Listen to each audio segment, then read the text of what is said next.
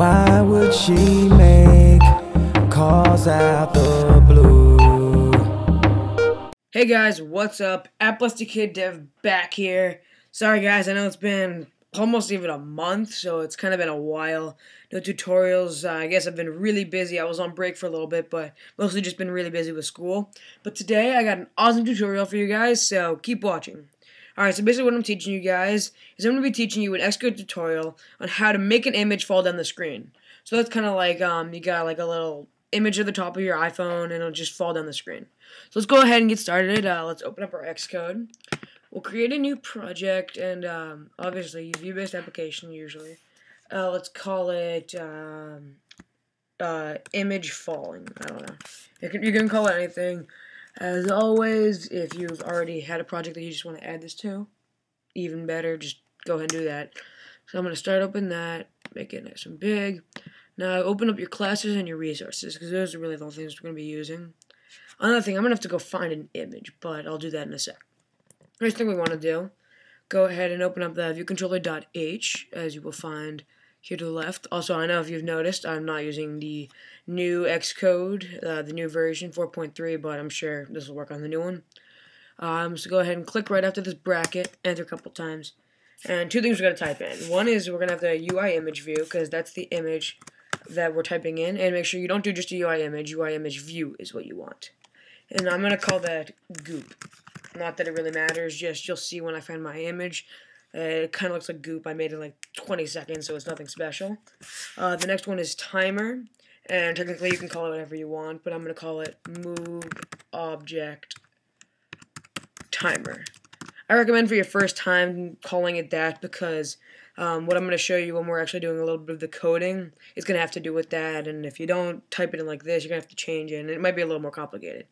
And lastly for here, we're going to do an app property, non-atomic, retain, of course, as usual, and IB outlet, UIImage view, image view, and make sure you call it the same exact thing as you did before. So, asterisk, goop. Make sure you spell it exactly the same.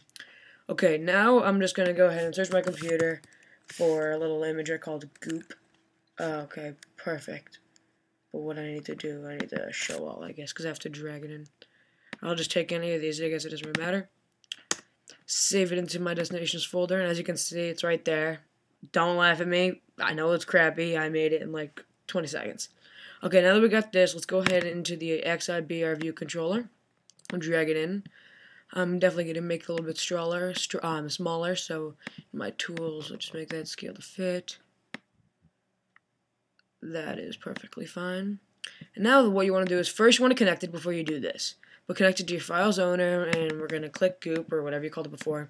Now what you want to do is I recommend clicking it and dragging it to where you can't see it. So as you can see right now, it's right above, but when I unclick, alright, now it's gone. So you can't see it. And the reason we're doing that is because when you actually build and run with the app, you won't be able to see it at the start, but then it will come into the screen, come into the frame, whatever you want to call it. Alright, close that, and we're going to go back in. Now we're going to just do a last bit of coding in the viewcontroller.m. Now what I want to go do, I'm going to be using our void view.unload. I'm just going to copy and delete it, because I'm just going to bring it to the top of the code just to make it easier. So I'm going to paste it back right here. And right after our super view did load, we're going to type in a couple of things. We're going to type in move object timer, dash, bracket, NSTimer, space, scheduled time with interval. And then this is really when you're going to decide how the speed is going to go. So you guys can decide that later. I'm just going to give you, I don't know, a decent amount of speed. So obviously you can experiment with what you want.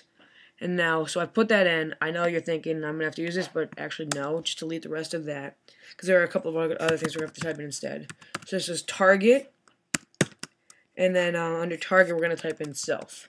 So then another space, selector. And there, we're going to type in at selector. Alright, I didn't do that. And then we're going to go ahead and do one of these.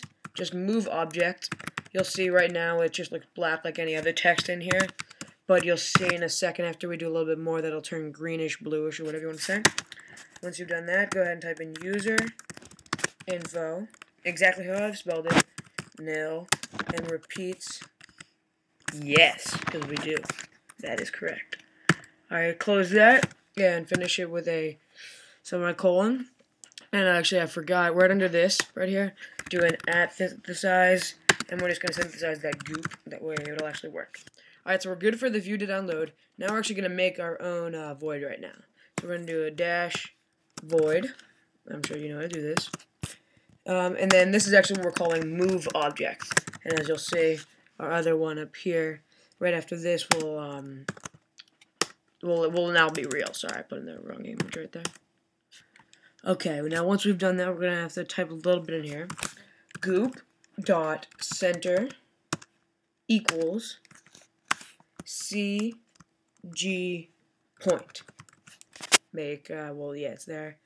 And right in here, we're going to type in goop dot center dot x.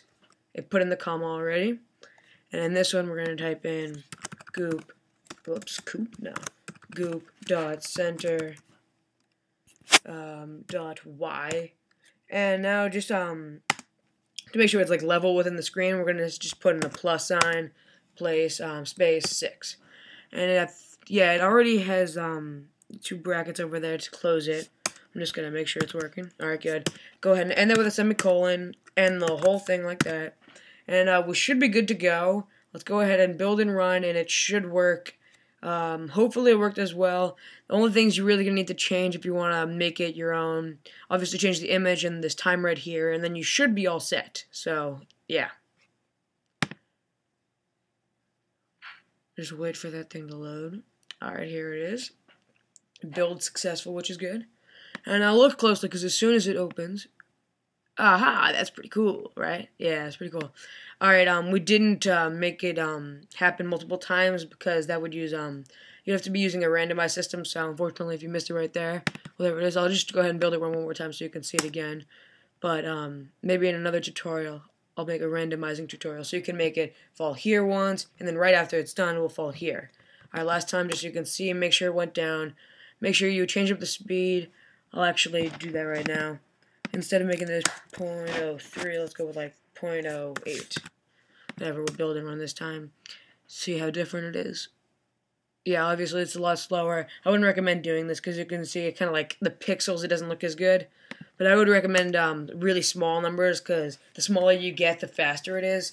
So maybe like 0.1. Actually, this might be wicked fast, but I don't know. We'll find out. Yeah, that was really fast, but you get the point. I hope you experiment. I hope you found this tutorial helpful. Comment, rate, subscribe, all that stuff. Hit me up with some feedback. Love feedback. Sorry I haven't been posting any videos, but here's one. More to come. Thanks, guys.